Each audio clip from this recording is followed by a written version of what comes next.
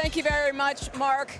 Dirk, Vince, you guys are 1 and 2 on the old men of the NBA list. But my question is it true, do you get better with age? Like a fine wine, you're saying? That's what they say. I'm not sure. I'm not 100% sure.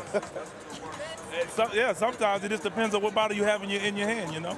Now, tell me, why are you guys, and I'm not being funny, but why are you guys still hanging around? I still love the game. I love to compete. Like we started from back in many years ago, and I think that's what we're taught. You just see guys play the game for the love of it, not for the money. It's not for the money. I mean, we've made a lot of money in our time, but we can still compete in this level. We get the opportunity to do it. Why not? Dirk?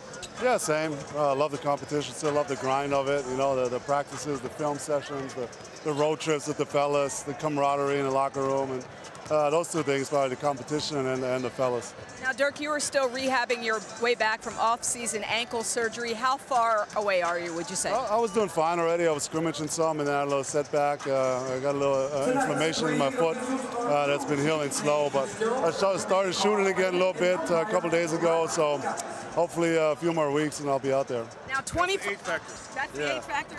It takes longer, right? It takes a little longer. That's just what happens. 21st season for both of you guys. Your roles are going to be different this season. How do you adjust to that? It is what it is. There again, I mean, if you love the game, you're willing to do whatever it is to still be here and compete. And I think that's what it is for me. It's been like that for a while, and now in his new role. But if you love it, you're willing to do whatever it takes, because it's still basketball. When you get on the court, you still do the same thing you've done all your career. Yeah, same. I mean, I want to help with experience, spread the floor, help the young guys out if I can, and dunk on a few people. Yeah, maybe, and enjoy what we're doing, and hopefully win some more games. It's been a tough couple of years for us in Dallas, so hopefully we have a better team and we can maybe sniff the playoffs. When you guys look at each other, knowing that you came into the league at the same time, like when you look at each other, what do you think?